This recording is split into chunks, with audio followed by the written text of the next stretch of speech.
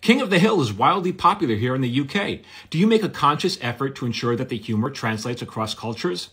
So I was a writer on King of the Hill for many years. That's an original sell over there. Although I don't know why they call it a sell when I'm not going to sell it. Holding for applause and continue.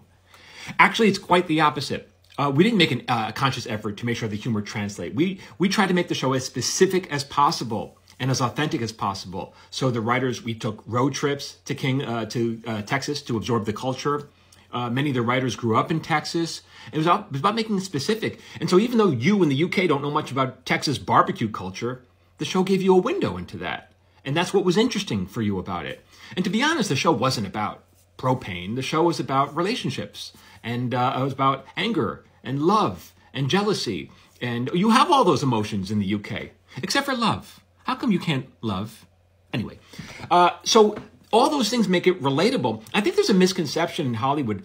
You know, I'll try to pitch a show and someone will say, yeah, but what is the main character? You know, what does our viewer have in common with the main character? You know, they don't have to have anything in common. I wish they wouldn't say that. It's like, what is, like, my daughter, she's a teenager. When she was a teenager, her favorite show was I Love Lucy.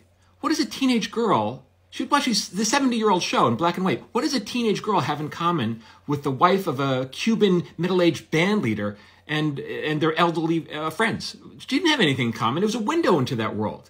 And so when you write, you know, think of it that way. Think of it making it specific as possible. Provide a window. Make it interesting. So you're not excluding people. I think people, when they write their scripts, they want to make it as general as possible because they don't want to exclude anybody. No. You make it specific. That's the gold. And have people, you're offering them a window.